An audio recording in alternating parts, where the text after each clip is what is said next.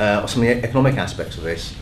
And we've heard a lot this morning, and we'll no doubt hear a little bit more this afternoon about strikes. I want to speak about a very big and very successful strike that's been taking place and is ongoing in Britain.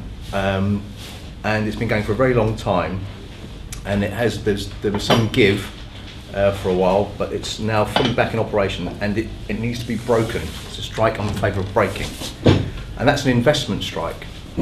The investment strike by British businesses. If you look at what's happened in the course of the recession, British output has fallen by £53 billion. The refusal of the private sector to invest amounts to £46 billion. That's 80% of the total, i.e.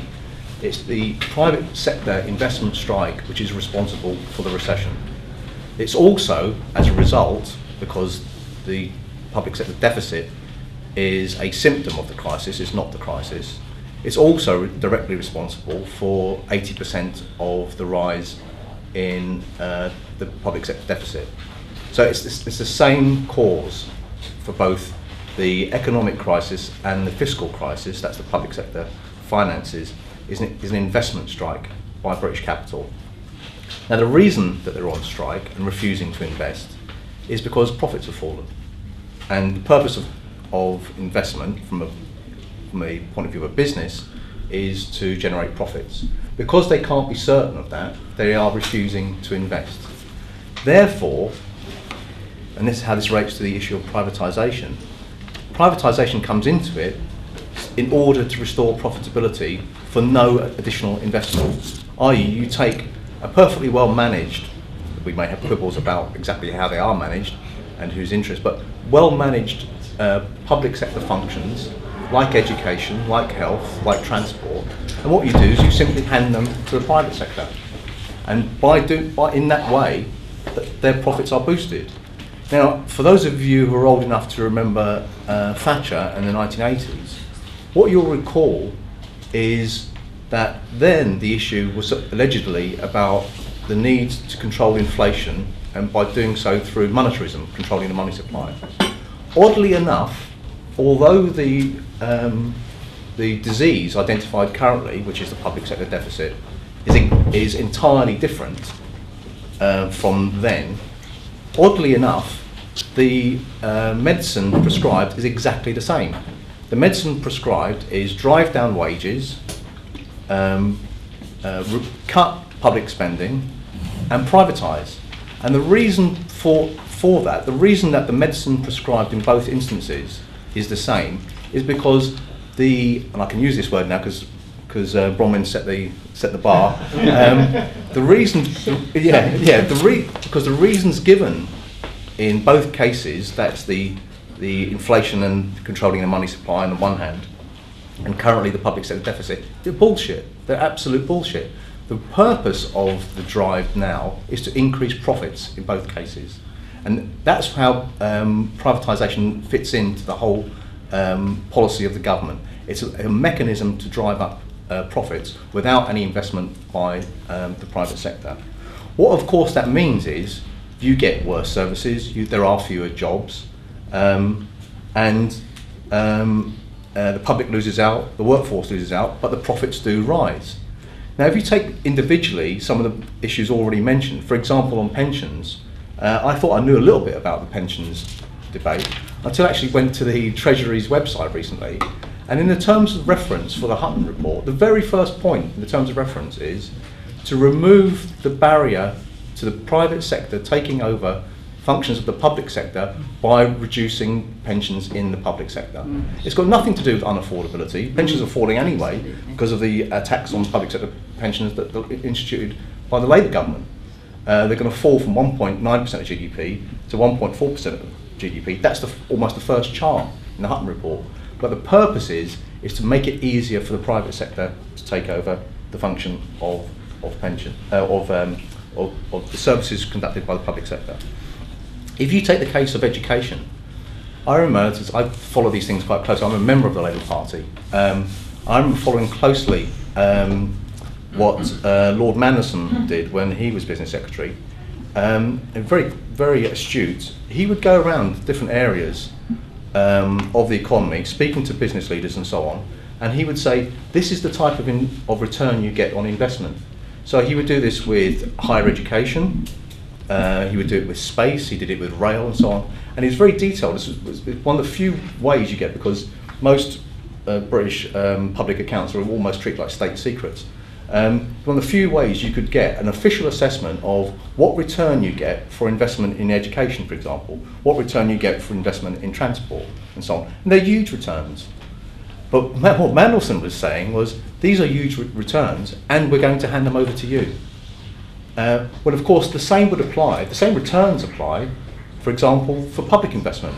So, for example, even the OECD says, we have all this, again, bullshit about how graduates are the beneficiaries of a higher education, and therefore they should pay some form of tax or levy or fees and so on, all the different varieties we've had. But what's ignored entirely is what the public sector gets from investment in higher education. The OECD sets it out. The OECD says, in its Education at a Glance, it says basically for every £1 that the public sector invests in higher education, it gets about £4 back in taxes over the life of the individual.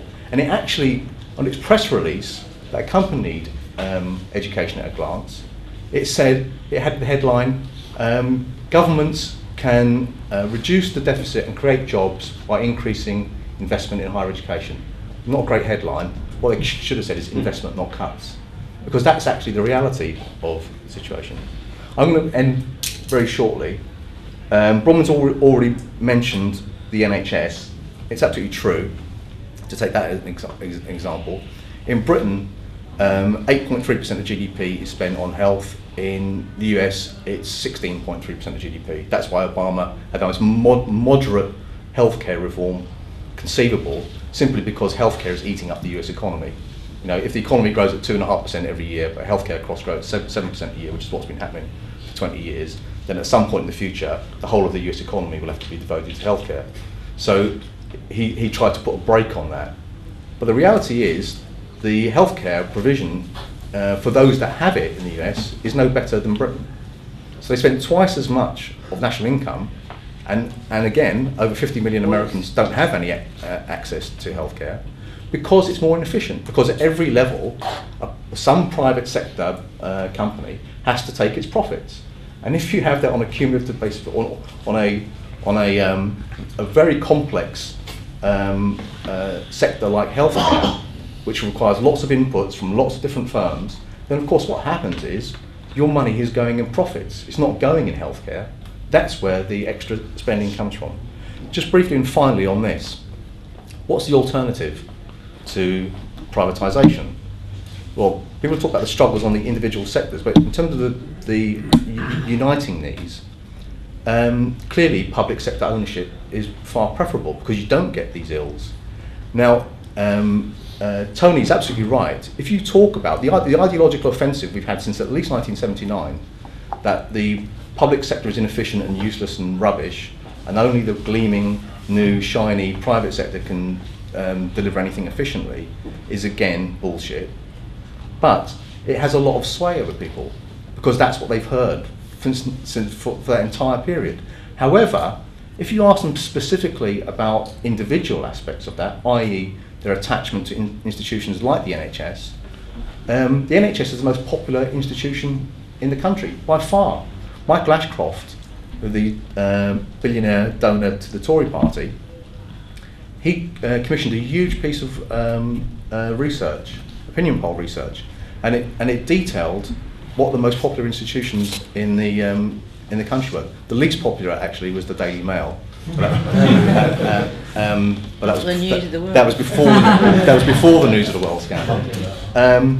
The monarchy came in at 61% approval, which put it mid-ranking. I was surprised. I thought it might be worse than that. But by far, the most popular institution, I think just under 90%, was the NHS. So specifically, people are attached to public sector provision. What we need to do is make that more popular. What's not popular currently, for example, is public sector ownership of RBS and Lloyds. It's not popular. And for years, people on the left, like me, have argued for nationalisation. Well, now we've got banks that are nationalised, but the left is somewhat silent, I think, on what we should actually do with them. Now we've got them. And they're not popular because most people feel that their taxes are going to pay bonuses for RBS bankers, and they're right. The reality is, RBS in particular is sitting on a mountain of cash, which they refuse to invest. Well, my calculations, they've got £64 billion worth of assets they could lend. And they could lend it for building council houses, for transport, for infrastructure, for education. That's bigger than the 53 billion shortfall we've got from where we were before the recession began. That's the size of the mountain they could lend. We should be demanding that they lend it. We own the bloody thing. That would make, if they did it, nationalisation would be very popular. More to the point, it would also be a decisive turnaround for the economy. It would put literally millions of people back to work. That's what I think is a key demand and slogan that we should put forward in the period ahead. Thank you very much.